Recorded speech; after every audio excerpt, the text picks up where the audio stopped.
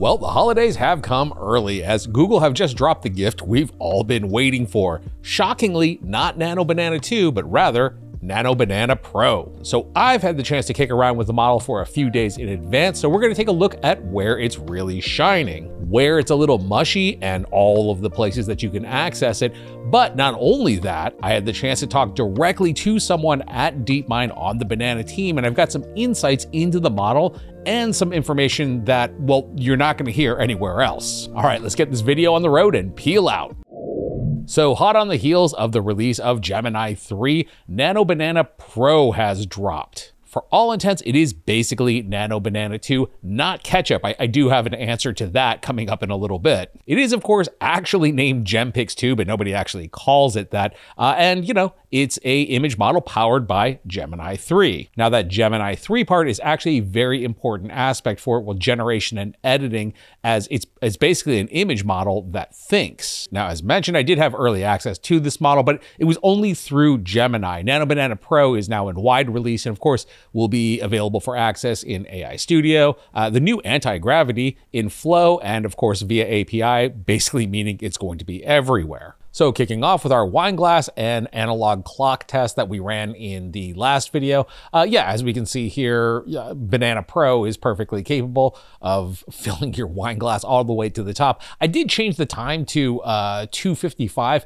only because 11:15, it's a little early to be drinking that much wine. Keeping on with our standardized test, of course, Banana Pro can easily handle the old SVG test of a Pelican riding a bike, which of course now leads me to my ultimate benchmark test of a Pelican riding a bike, drinking a full glass of wine at 2:55 p.m. while wearing a VR headset. That last one is for you, Black Forest Labs. We can now also do things in different aspect ratios, you know, all the standard 16:9, 2:1, 4:3. But what's kind of fun is that you can get a little wacky with it, like this, you know, cinematic Western scene, which is done an aspect ratio of 7:2. We can also take advantage of the new aspect ratios for outpainting, for example, taking channel fan favorite Flamethrower Girl, and then asking Banana Pro to change the aspect ratio, actually to kind of a weird one of 1:4:1. We ended up with this, which does look pretty good. It does get a little bit wacky with the flamethrower there, but you know, I'm not gonna tell her, she's the one with the flamethrower. So in terms of straight image generation, Banana Pro has gotten a bit better. To be honest, I've never been like super blown away by Nano Banana as a straight image generator. Although that's not to say that it doesn't have some very key strengths in some very important places. One of which being in style transfer. I don't know if you guys saw, but a couple of days ago, there were some images from the upcoming Legend of Zelda live action adaptation. So of course, I couldn't resist seeing if we couldn't take the live action version of it and turn it back into the video game. And yeah, I mean, this ends up looking pretty good. It even actually, you know, pulls in some UI elements, which is pretty interesting. Now, I do have to admit, it sometimes does struggle with giving you an exact replica of the image that you were looking for. For example, taking this shot, I ended up with this as an output, which, you know, it clearly understands what I'm looking for. It just doesn't give me the exact pose that they were in. Now, that might have something to do with the fact that I was testing in Gemini, where we do know that's a lot of times, like, you know, as the conversation goes on, the context gets a little jangled.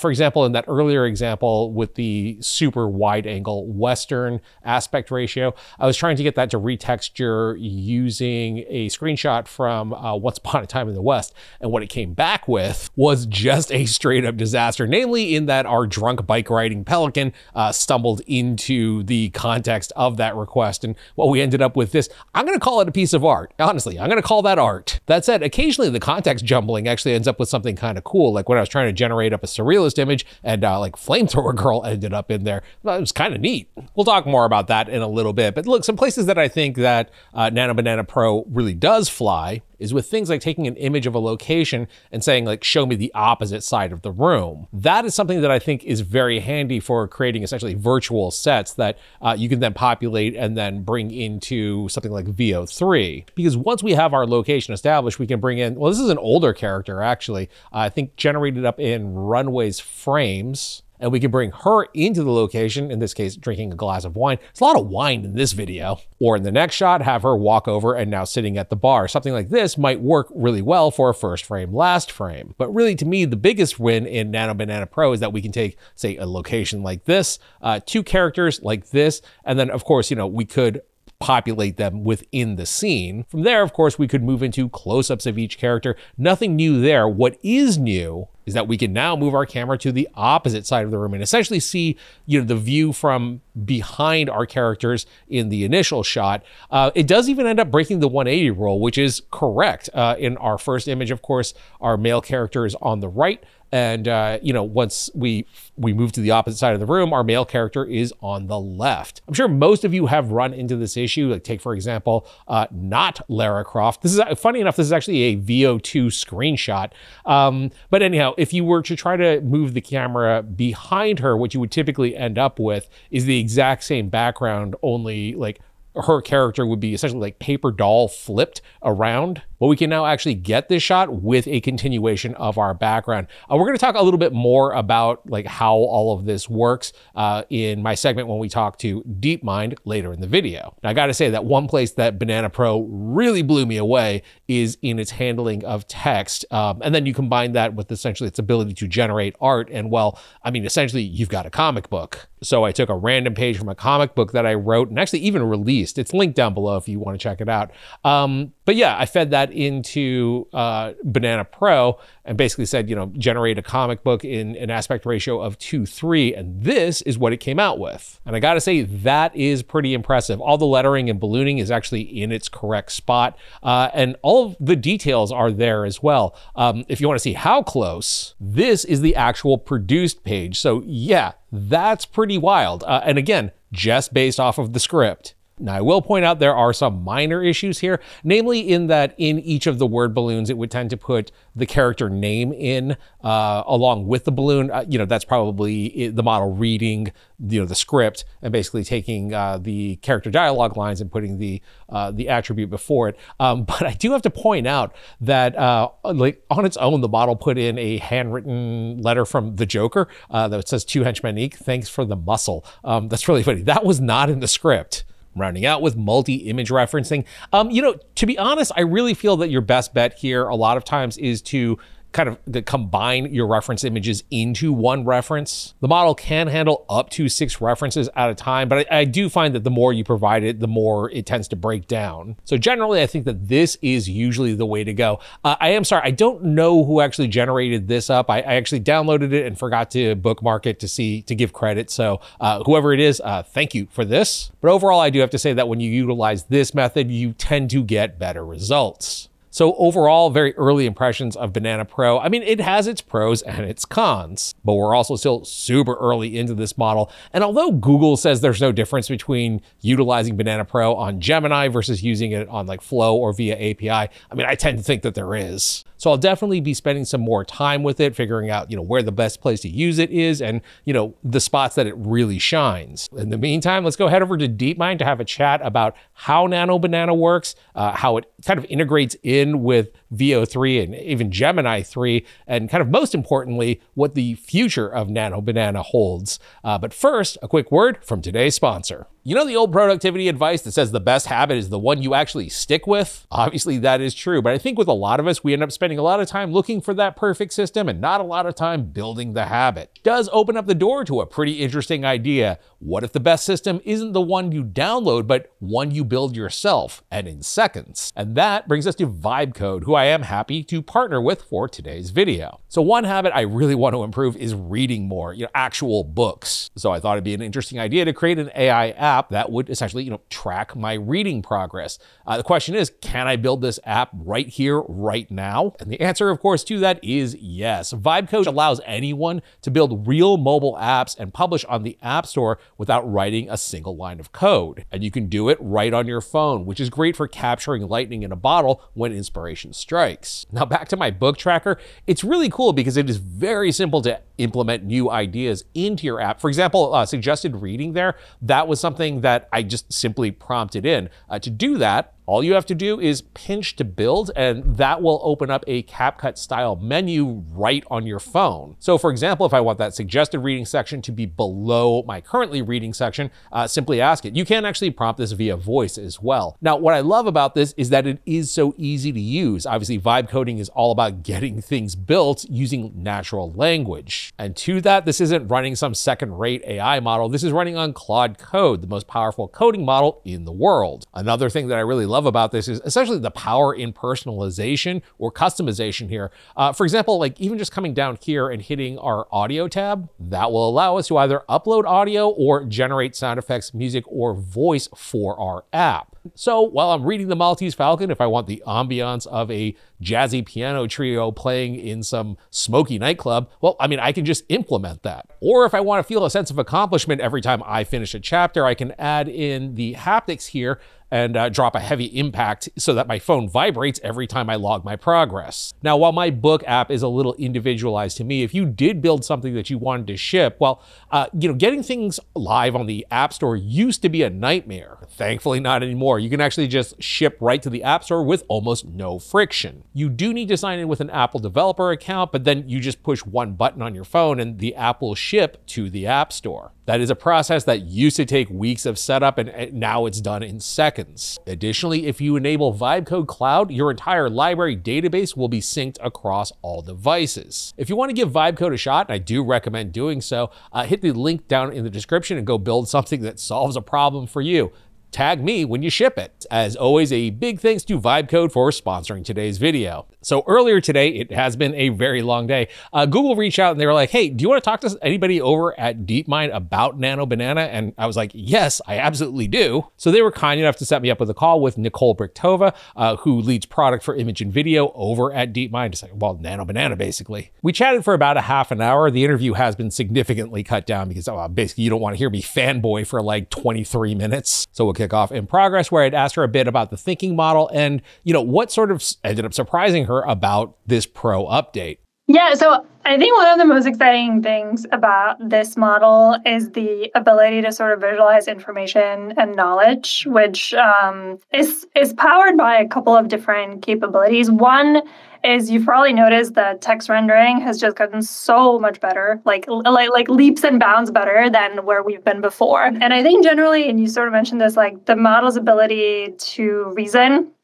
and kind of even think about like when you're making an infographic, right? Like what goes in it, what should be the text, what should be the visuals, like how is it laid out? Do the colors make sense? Like I've been really kind of impressed by the sort of next level of visualizing information that we weren't able to do before. The other big thing that I noticed is that how good it is at understanding 3D space. Does the model now have an internal concept of 3D space? Like we benefit a lot from just the leapfrog in general multimodal understanding that Gemini 3 has. And if you look at like Gemini 3 versus 2.5, like multimodal understanding is a giant leap. And especially when you go from 2.5 Flash, which is what Nano Banana was based on, to now 3 Pro, like it's just kind of leaps and bounds. And it does help with the generation side of the thing. So I think a lot of what you were seeing is actually this nice kind of marriage between understanding and generation now being combined by Gemini into basically the same model. From our standpoint, on let's start at the outside looking in at all of the kind of insane things that DeepMind has been releasing recently, like we tend to think of things as like, it's like we have Nano Banana Pro, VO 3.1, and then of course Genie 3. There's like this idea of like, well, why don't they just plug all three of these things together? Is there a relation at all between the architectures, or is there a long-term plan to eventually kind of bring these, like the three modalities together? Yeah, it's a good question. So in general, our goal with Gemini has always been for it to be the model that does every modality in and every modality out, right? And, to your point, it's actually really hard to do because with something like Genie, you really want things to be real time, right? Because like otherwise it's really hard to navigate a world if it's not real time. Versus if you're generating really cinematic videos, like that doesn't need to be real time. And if you're making images, then you probably want it to be more cost effective than generating video. There's kind of these like hard practical constraints that mean that while we work towards having a single model that like does it all, any modality in, any modality out, we get these models that are really, really helpful and useful for a specific task, like image generation, image editing, video generation, like world simulation. And that, the goal is ultimately to kind of like bring all these things together. I think the question is like how long it takes. And obviously, like while we go there, we still have a lot of headroom to improve all three of these things, right? I think if we had this conversation a year ago about image generation, we wouldn't even be talking about visualizing information or like rendering text in multiple languages and like getting this kind of high fidelity that we're getting from these models now. And you can imagine that we should be doing the same thing with video, for some of these use cases. So I think it's kind of like the journey there. But yes, the goal is ultimately to have like a single model that does it all. Oh, by the way, was Ketchup an actual was that what was I don't know what happened with Ketchup. Ketchup was like not a real thing. I'm very glad I was very concerned about this, like that the name change was going to happen, and I was at least I was going to fight for Nano Tomato. As we move into the next iteration, do you see like the user interface evolving? Will it still continue to be text based? Do you see like essentially our ability to manipulate and interface with the images like changing, like becoming direct, spatial, maybe real time? I don't know. Like, yeah, how do you see all of that? I think there's a lot of headroom in thinking about interfaces in general.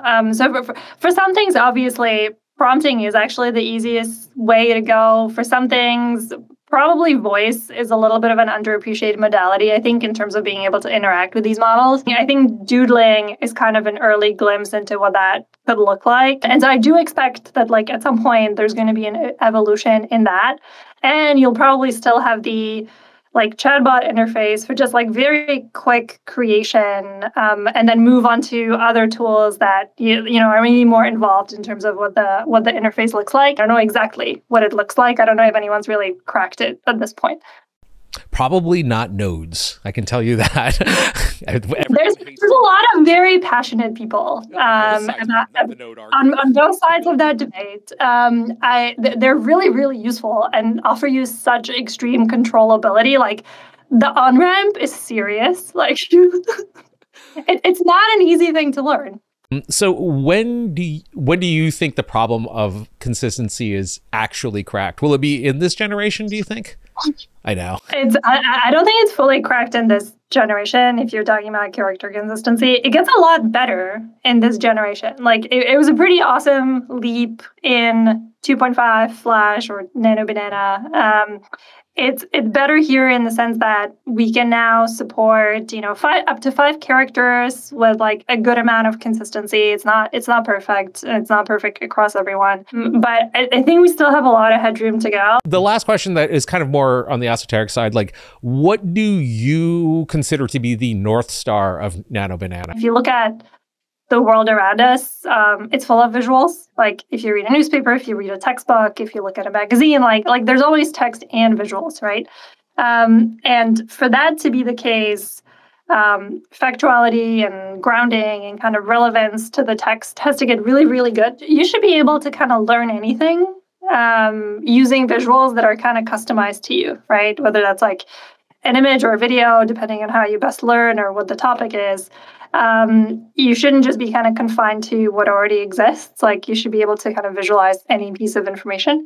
And so I'm pretty excited about that kind of as a general direction. And it feels like we're kind of starting to see glimpses of that being possible. And we're back. Thank you very much to Nicole for your time, and thank you to Google for setting up our chat. I'll say this has been quite the Google takeover of the channel this week. I'm going to go look around, see what else is happening in the AI world, and I'm sure I will see you again very soon. In the meantime, I thank you for watching. My name is Tim.